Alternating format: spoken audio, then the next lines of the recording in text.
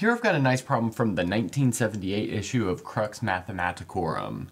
So our goal is to show that for all integers z, the following polynomial expression is composite. So that means it's never prime. So the polynomial in question is n to the fourth minus 20n squared plus 4. And some motivation behind the writing for this problem. I think maybe the first motivating piece is this thing called Dirichlet's theorem, which is pretty hard to prove, although I've proved several special cases of it on the channel if you want to find those. And that says for all relatively prime natural numbers a and b, there are infinitely many primes of the form an plus b. So if I remember correctly, I've got videos for like primes of the form 4n plus 1, 4n plus 3, 3n plus 1, and maybe some others. So this is a well-known result. There are infinitely many primes that have this linear form. That being said, it is conjectured, although not proven, that there are infinitely many primes with nonlinear forms. Like this one right here, n factorial plus 1. It is not known if there are infinitely many primes of this form or only finitely many primes of this form. So this is kind of built out of these two ideas. So in the linear case, we always have infinitely many primes, although over here in the polynomial case, there is a possibility that we don't get any primes. In other words, we always get a composite. Okay, so now that we've motivated this problem a little bit, let's maybe look at the solution. So now that we've looked at some motivation, let's jump into the solution. So let's say our first case is the case when n is even. And I'd like to point out very, very quickly that this case only allows for a certain prime as the output, as any sort of possibility at all. And that's because if n is even, then that means n to the fourth is even, and thus n to the fourth minus 20n squared plus 4 is also even, because it's a sum of even numbers. But there's only a single even prime, and that's the number 2. So that means we have n to the fourth minus 20n squared plus 4 is equal to 2. This is the only thing that could go wrong. So let's write that here. So could go wrong. So we want to show that this thing is always composite. So we want to show that this equation is impossible. But notice that we can rewrite this pretty easily as n to the fourth minus 20n squared and then plus 2 equals 0, which is a standard quadratic equation in the variable n squared. So you can solve this for n squared and you'll get the following solution. So it looks like this. It'll be 400 plus minus 6 times the square root of 11 over 2. So that's just using the quadratic formula. But notice if n squared is equal to this crazy object right here, then that means that n is not an integer. Because if n is an integer, n squared is also an integer. But this is clearly not an integer. So here we have that n is not an integer, which tells us that this guy right here has no solution.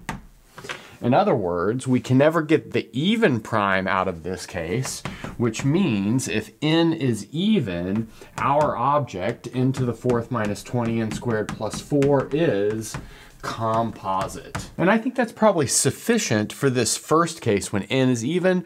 So let's move on to the second case. So that second case will be when n is odd. So if n is odd, that means I can write it as 2m plus 1, where m is some integer. So it's one more than an even number.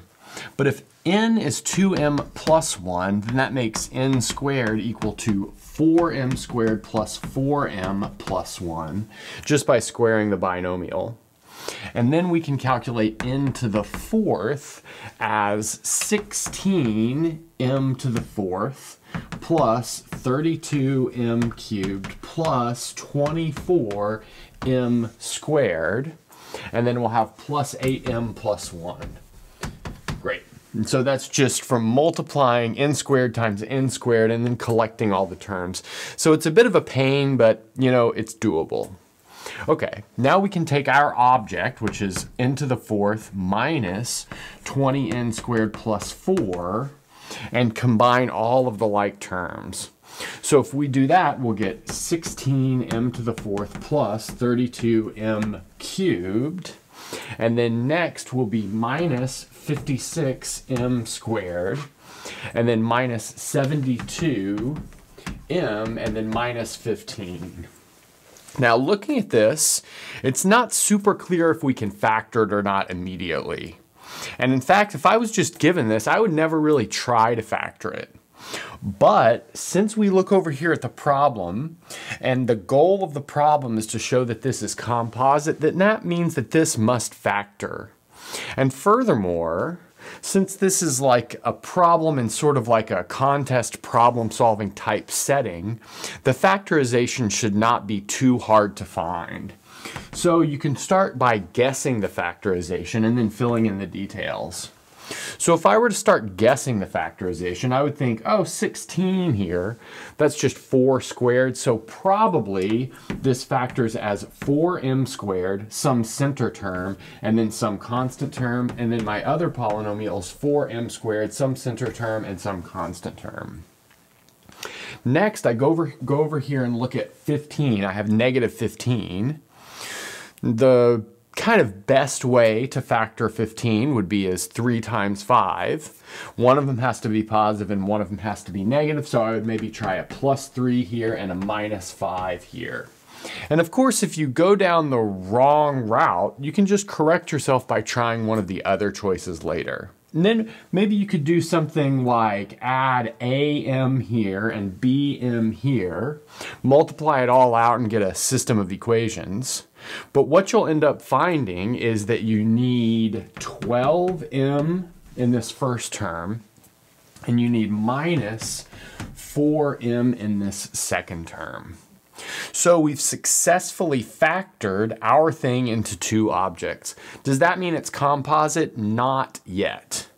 Because this object could still be prime if one of these was equal to 1 or negative 1.